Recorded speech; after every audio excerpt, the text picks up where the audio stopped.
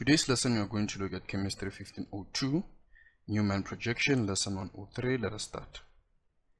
It is very important to actually watch lesson 101, lesson 102 of this topic before you watch this lesson video, because in this lesson video we are just going to go through practice questions.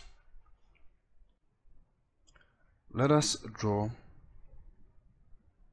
a Newman projection for pentane.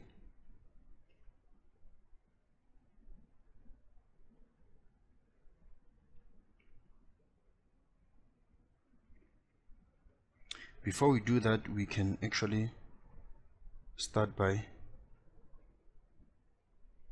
trying to draw this using a condensed and a Lewis dot diagram so that we can get a clear picture. Now we are going to view this along C2 and C3. So pentane, we have 5 carbons. Now this is carbon 1, 2, 3, 4, 5. So we are going to view through 2 and 3. Now for carbon number 1 we have CH3. You can see that carbon number 2 is bonded with to a methyl group, and then it has 2 hydrogens, and then we have carbon number 3 which is bonded to a ethyl group, CH2 CH3, and then it has 2 hydrogens. Taking this as our carbon 2, then this is carbon 3. We are going to draw the Newman projection like this. CH3, which is this one, then we have 2 hydrogens. And then we know that the second carbon is right behind C2. Then we are going to put our ethyl group here.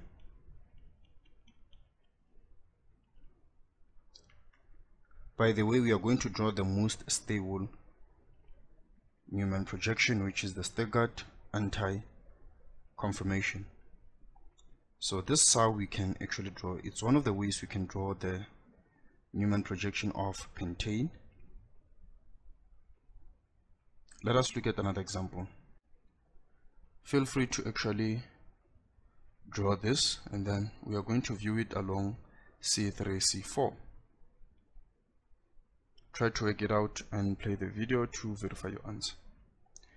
Now we are going to have, this is C3, C4. Now hexane we have 6 carbons, so it means that we are going to have a ethyl group here. Since the carbons is 1, 2, 3, 4, and then we need another ethyl group here.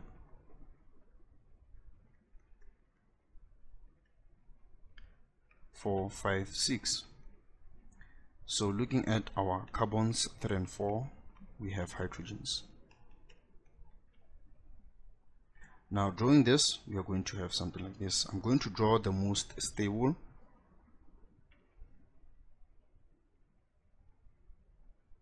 Which it will be like this. Then we have CH3, CH2. It's actually this one.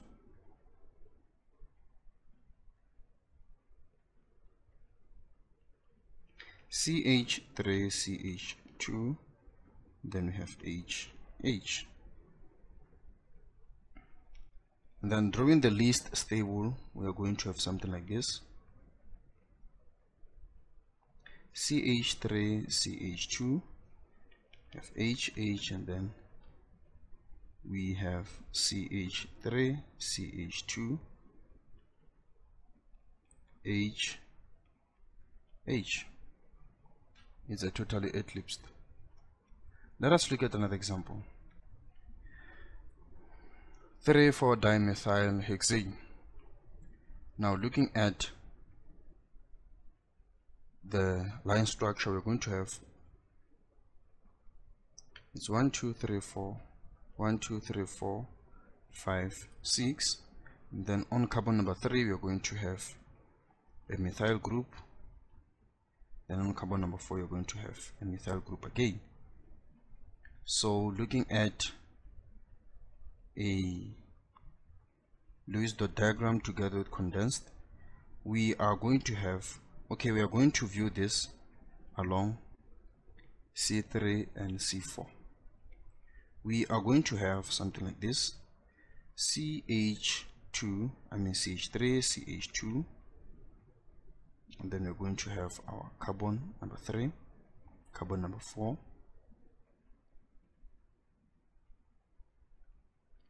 then they are bonded, carbon number 4 is bonded to CH2,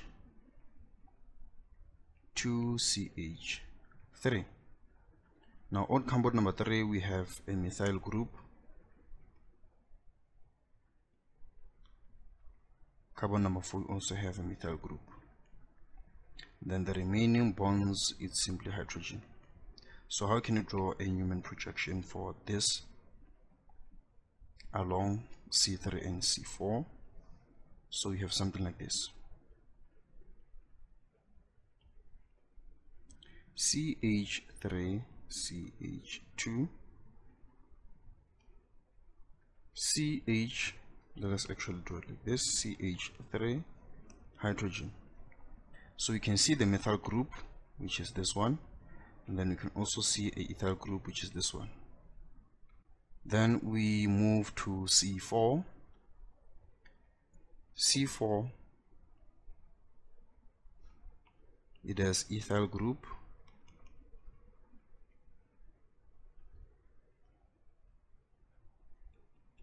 methyl group, and hydrogen. In this case, you cannot say this is the most stable, because we can actually rotate it and then we can figure out the most stable depending on how many gauge interaction are there. But this is one of the ways we can actually draw the Newman projection of 3.4 dimethyl hexane. Now lesson 104 will also have a practice question whereby we look at the most stable conformation when looking at this type of questions. That's it for this lesson video. This is Wahula SJ. Thank you very much.